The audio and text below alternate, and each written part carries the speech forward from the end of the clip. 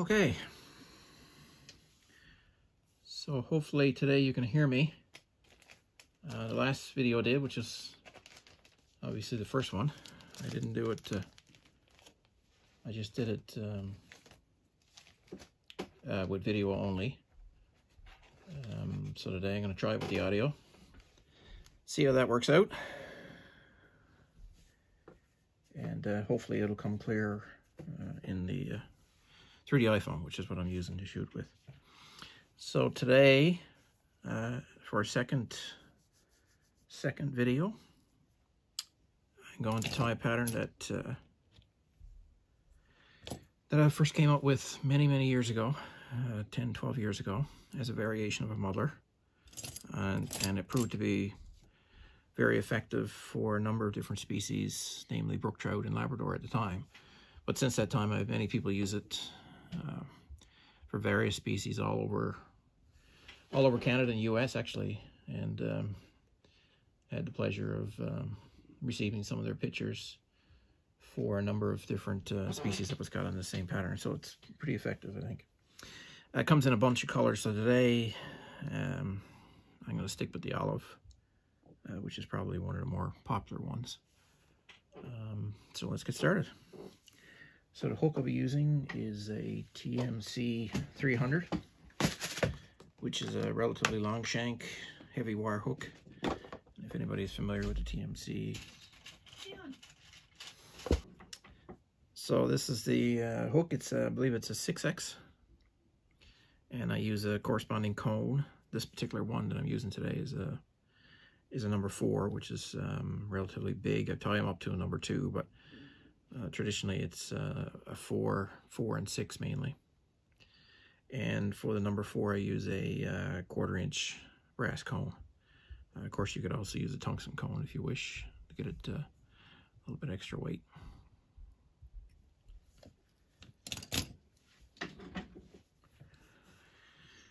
Okay, so first thing, we're going to secure this cone. And I do it probably a little bit differently than some. You could secure it by lead if you want extra weight.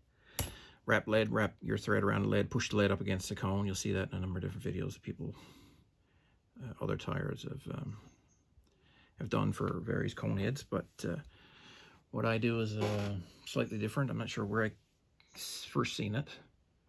So what I use is a very simple. I just use a dubbing ball basically.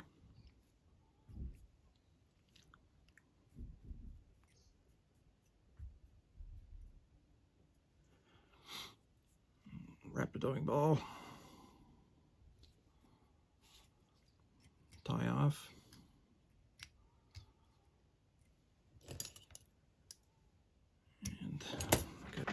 and what I do then is I push the dubbing ball right up inside the cone. So the purpose behind that is the dubbing ball, when I drop a bit of Zap-A-Gap or Z-Mint is what I use in here, then the dubbing ball will soak up the glue and not allow it to bleed down through the cone and into the eye, but at the same time then it'll secure the cone in place. So you don't need very much, just let it drop. Let it dry. I got some already done up, so I'm not going to wait for that to dry. Again, like I said, you just kind of adjust the cone so it's in the right position, put that aside, and it doesn't take long to dry. So I have one here that's already done.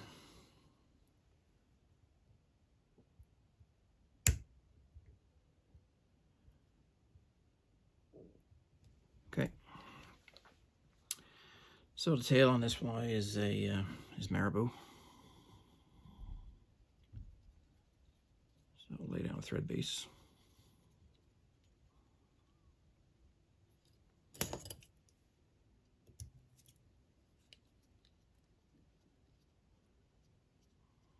Roughly upstroke gap.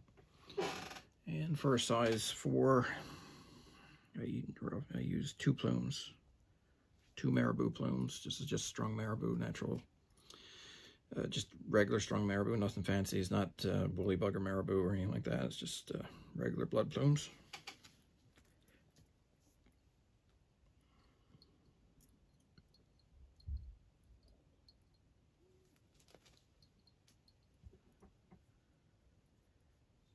So you can tie these in one at a time if you want, or you can do them in together, which is normally the way I do it.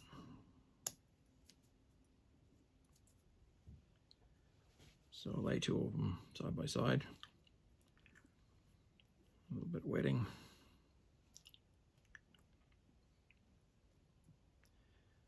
And just kind of just roll them in your fingers, line them up.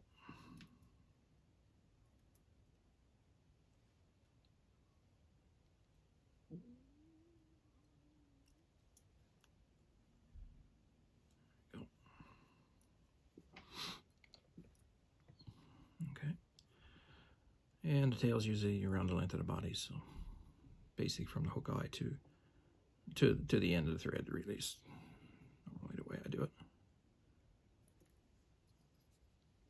So I'm using a UTC 70 here, and I'll tell you why in a minute. It's not an overly strong thread, but you can use all other alternatives if you want. The idea is to use a thread strong enough, but not to build up bulk. And I'll show you why in a minute. So we just wrap this one in. Nothing too fancy.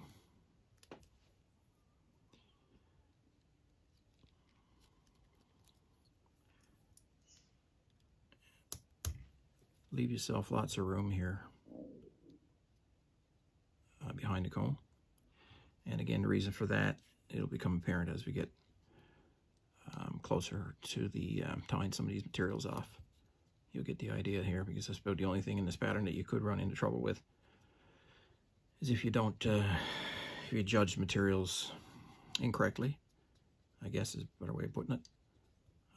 And you lay on too many, and it ends up too much in behind the cone, and then you can't spin your head.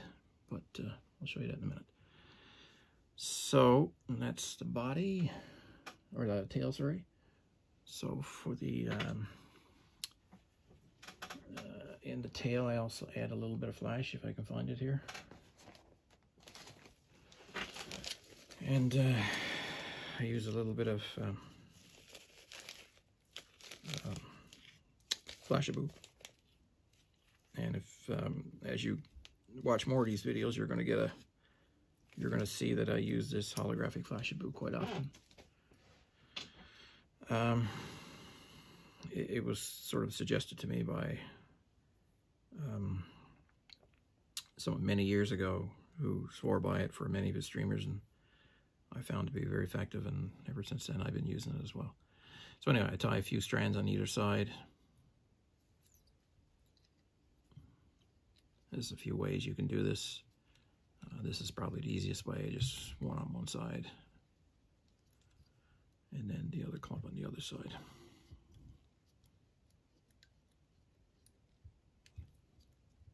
And that's it. Trim these off just slightly past the tail. And that's it. And what I do there now is I tie off the UTC 70.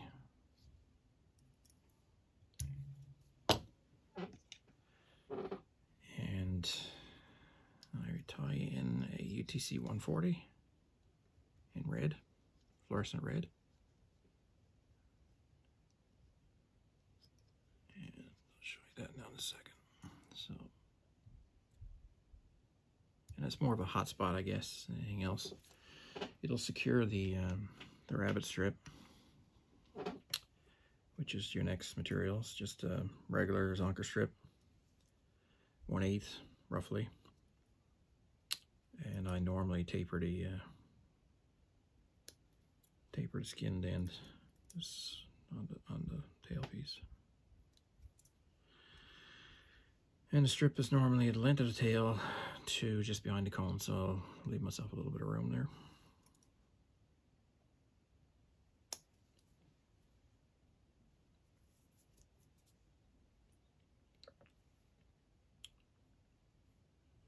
And split the tail.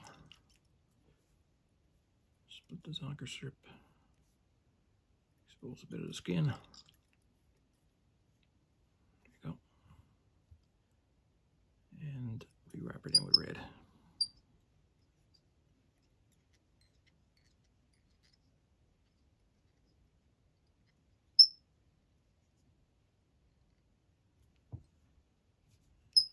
try to cover up the previous wraps, of course. Secure it good. You can glue this afterwards if you want, or once you whip finish it. I don't think it's going to come apart on you. Only thing here, you're going to have to hand whip finish because you won't get a whip finisher in there. So hand whip finish.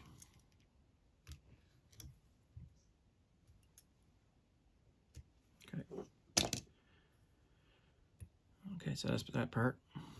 Just pull that back out of the way for a second.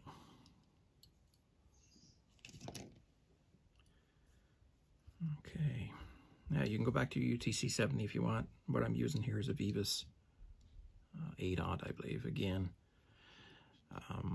doesn't build bulk, strong, and again it's in white. Tie your Vivas 8-aught in. The body is a crystal chenille. This happens to be medium or medium large. Doesn't really make that much difference. So your body's wrapped in.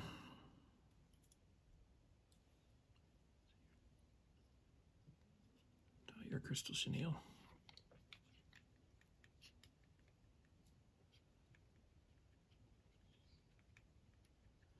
And again, leave yourself, lots of room up here. Although on this size of hook, with this comb being as large as it is, you really run into challenges on the smaller hooks rather than on the larger ones. You have a lot more you have a lot more room on these than you would on, say, on a size 8 or 10. It gets to be a bit of a challenge.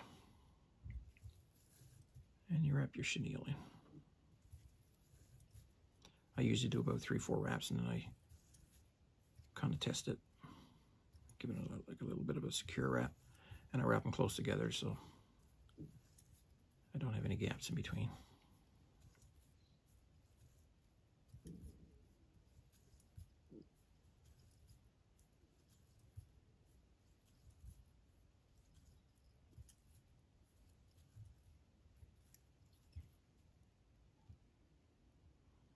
Okay, that's good enough.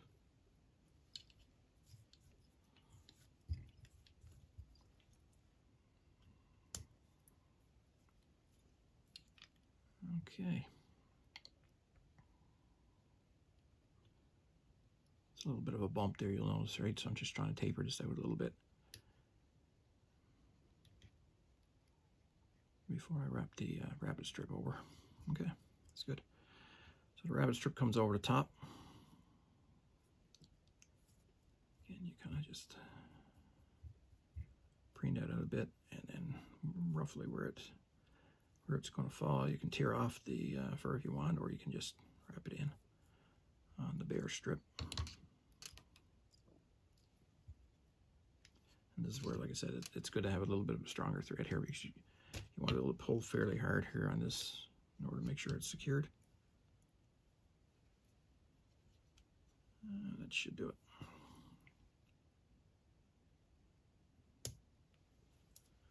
All right.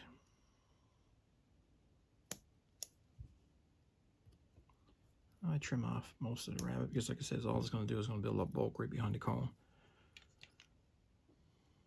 Okay, smash all this down.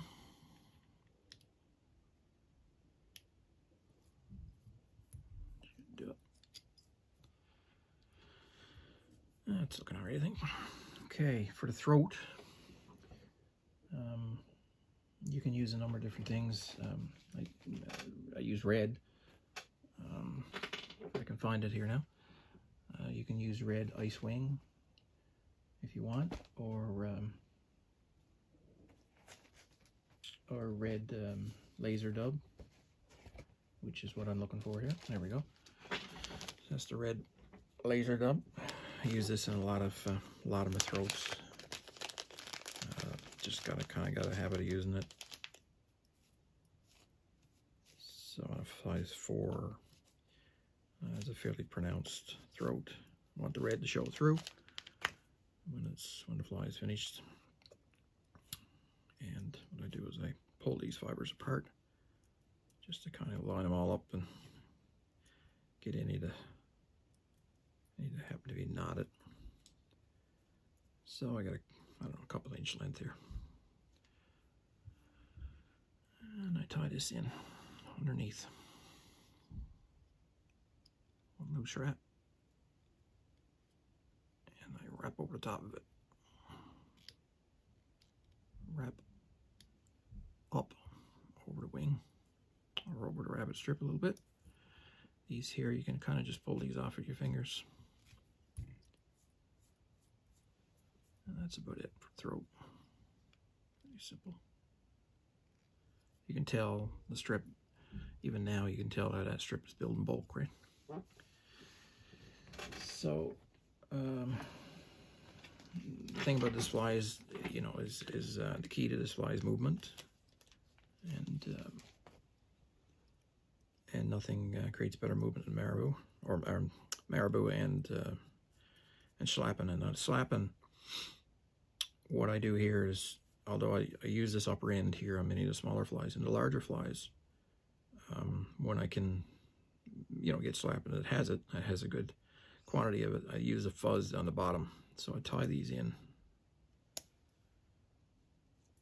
to utilize this material on the bottom, which gives it a lot of movement. I don't need a lot of wraps here.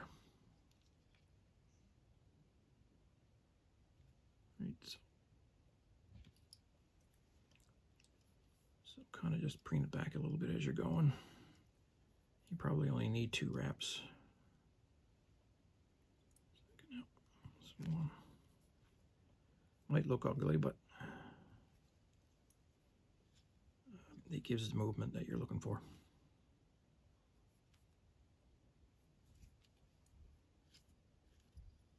There we go. That's funny.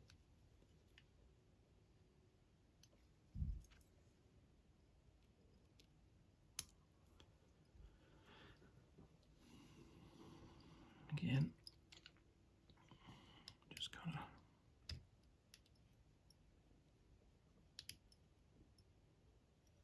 just back a bit.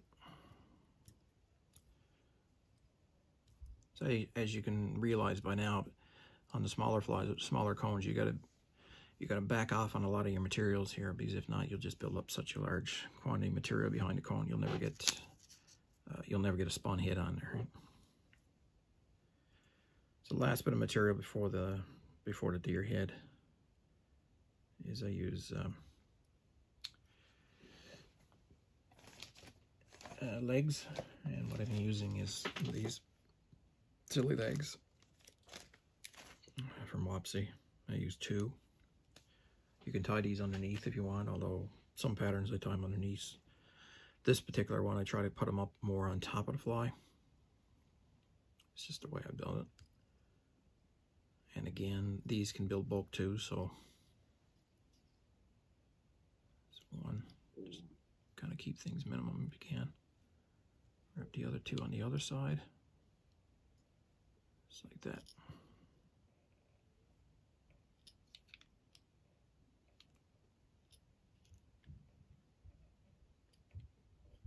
All right.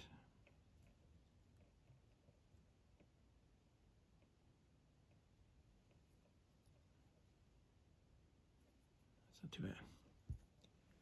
Now you want to keep these out of the way. A nice little trick that I use quite a lot is these hair clips. That's a fairly big one here. Small one will probably do the trick. And they do come in handy, especially on this pattern here. So it keeps everything out of the way. Okay, so everything is tied down.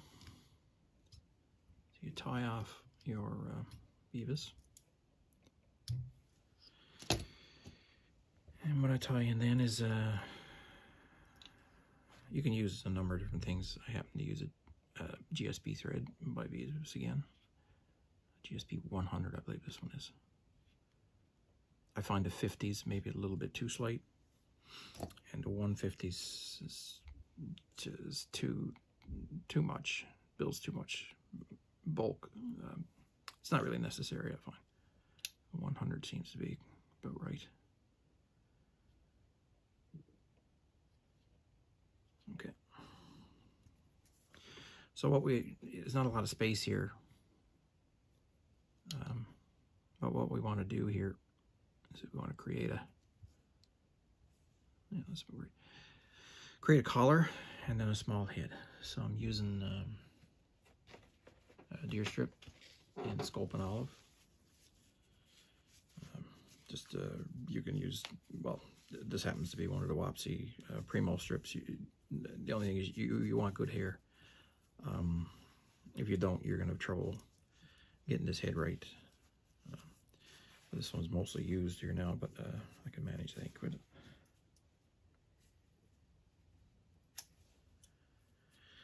So what I do is I normally take the collar, not like a typical muddler where you're doing it all in one step. I don't have my comb here. I guess I do. And my mega stacker here. So on the collar, I keep it fairly slight. Also, don't put a lot on the bottom. Usually allow the red to show through.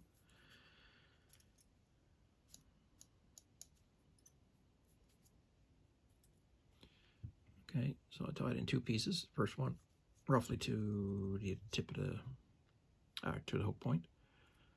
First one comes in on the side. I give this a spin here so I'm not laying it flat.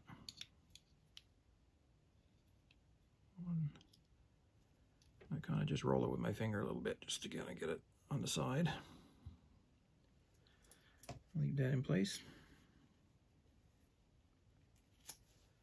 Get myself another clump. Again, not a very big clump because as you can imagine, I'm doing it on both sides here. So if I tried to do this in one spin, I think I've tried it before and it can be difficult to get any kind of consistent coverage, particularly this much buildup on the head and you're spinning around that much thread. I find this is a much easier way of doing it.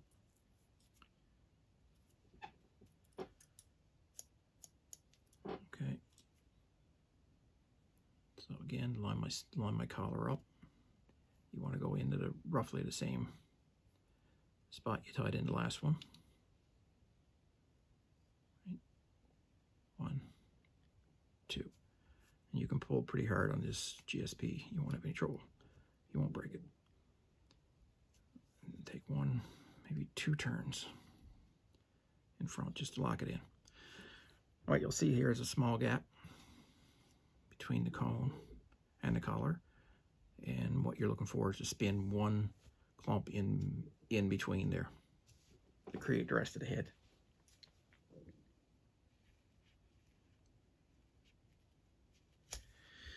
This can become a bit of a challenge too at times.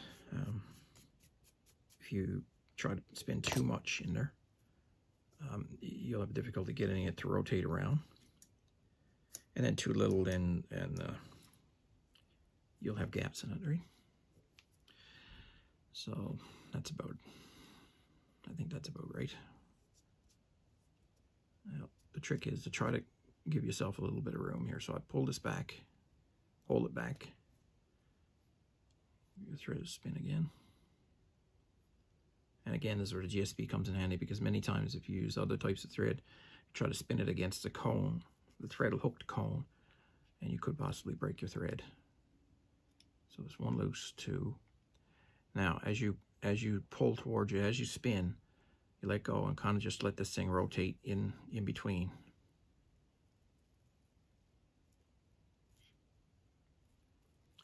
Now, that wasn't great. More of it ended up on the other side, but you can kind of preen it a little bit with your fingers sometimes and you'll get this thing to rotate. It's not too bad. So again, wrap behind the cone, 2, 3, and whip finish.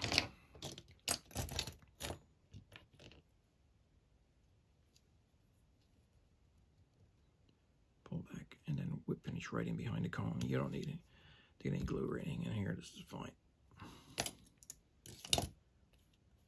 And then razor blade. Is it handy?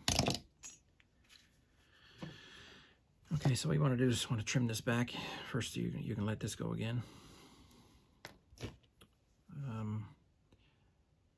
Your legs, or whatever you want to call them, they're usually around just around half the length of the tail. Typically is the way I keep them. So I got 2 there, and then there's another couple here, like that. So they kind of fall out over the back here more than anything. You know. And in the water, they give you that little bit extra movement. But you'll see that in a second when I get it trimmed. Okay, so the last thing left there now is to trim the deer. A bit of a mess. So you follow basically the profile of the cone, and you try to trim back enough so you don't trim off your collar. So this is not a new razor blade, but I think this will be fine. A new one would be better. And a rotary vise comes in handy because you can just you can rotate around rather than doing this in your hand, which of course works fine as well.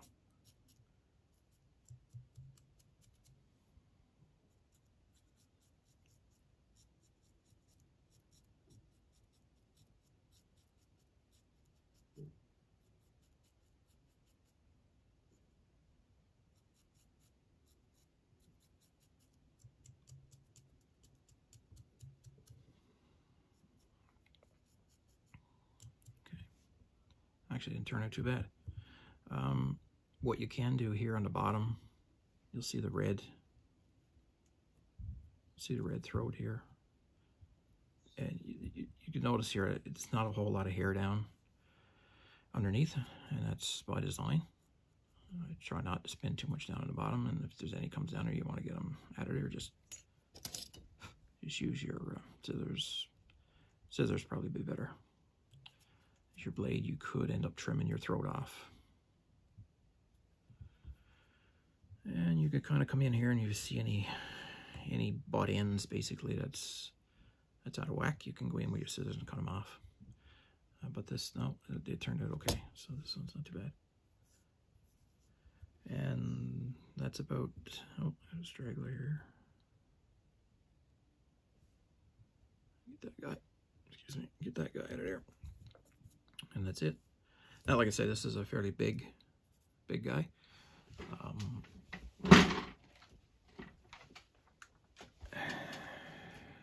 Show you a number. That'd be a number 6 in the same thing. And you can also tie these with a